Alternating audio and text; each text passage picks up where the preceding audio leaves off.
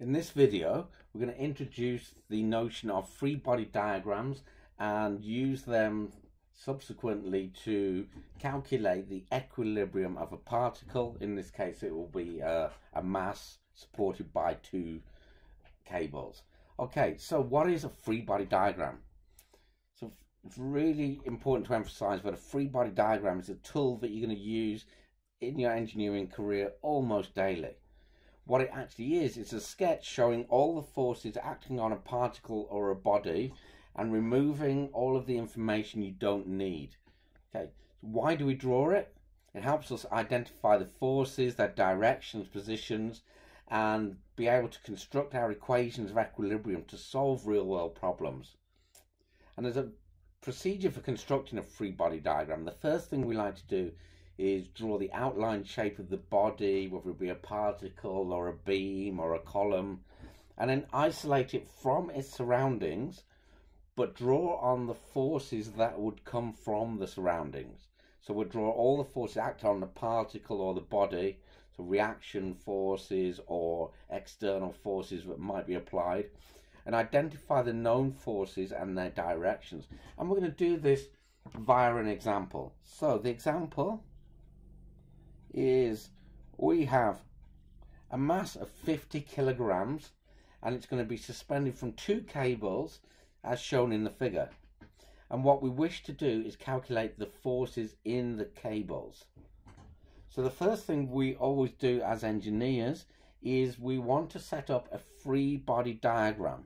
And the free body diagram in this case is we just wish to consider this subset of the entire system on its own. We don't care about what's happening at the walls. We don't care what's happening behind the walls. We just care about what is happening to the 50 kilograms and the two cables that are coming from the 50 kilogram weight. Okay, so we're going to now go a little further, and what we can do, looking at this picture, we can identify we're going to have from there, we're going to have 50 kilograms, and that will be multiplied by gravity, so 9.81. We're also going to have a force in the cable, and we're also going to have a force in the other cable, and these forces have to act actually through the cables. So they can't act at an angle to the cable, they must act directly in the cable.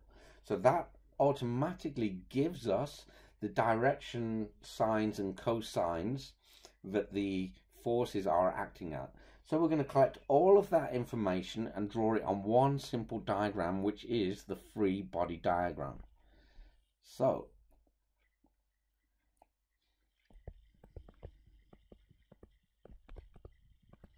free body diagram.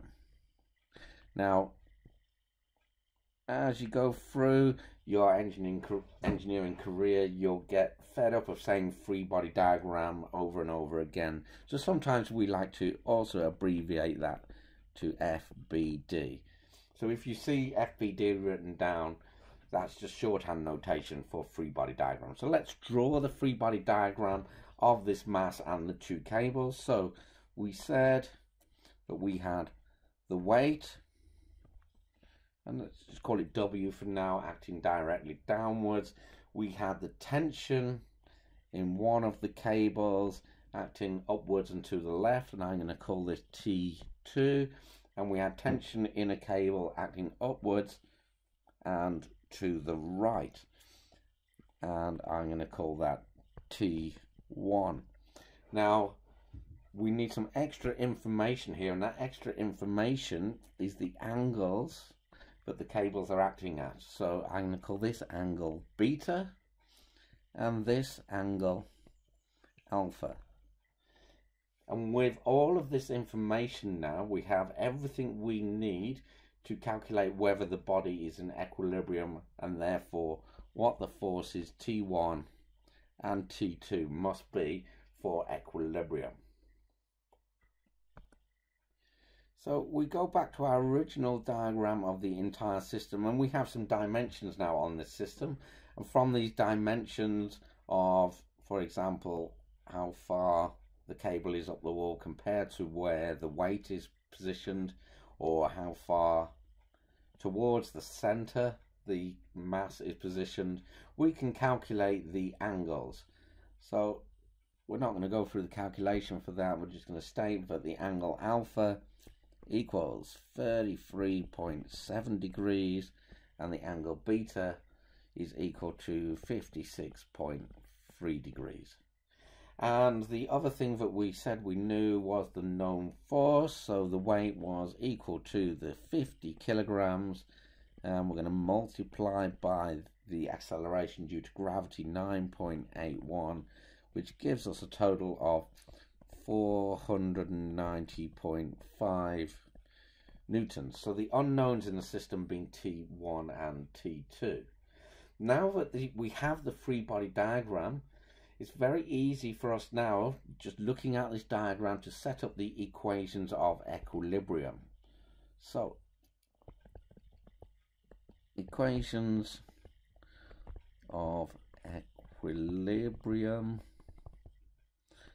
And first of all, we're not going to go seeing if there's an easy way to solve this problem or not. What we're going to do is just write the equations down and then decide which to go with first. So, taking the sum of the forces in the x direction must be equal to 0.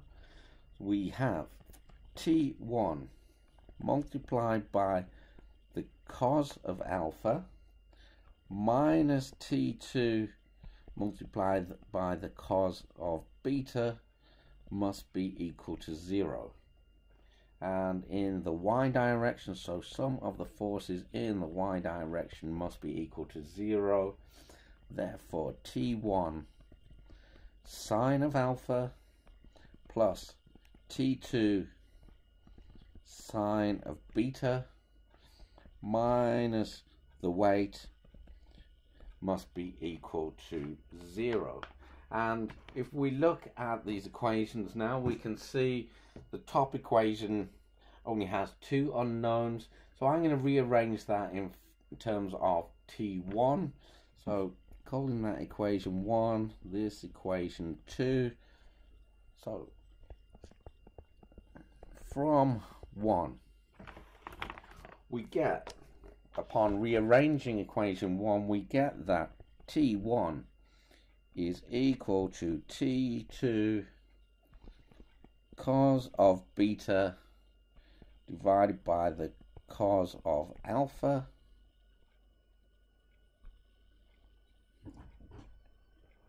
and we know what cos beta and cos alpha are, so that equals T2 multiplied by 2/3.